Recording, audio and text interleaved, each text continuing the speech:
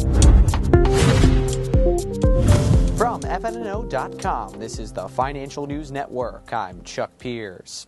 Watch out, Siri, there's a new virtual assistant in town. From Nuance Communications comes Nina, a speech-based assistant that uses voice recognition and text-to-speech software to help the everyday mobile user.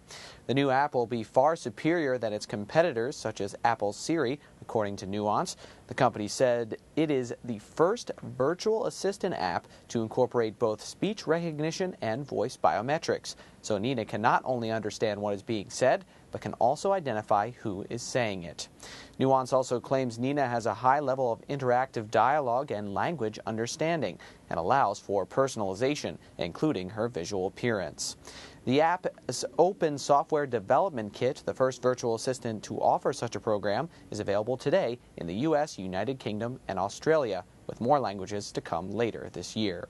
For more analysis and financial news, check us out on the web at FNNO.com or follow us on Twitter at FNN Online.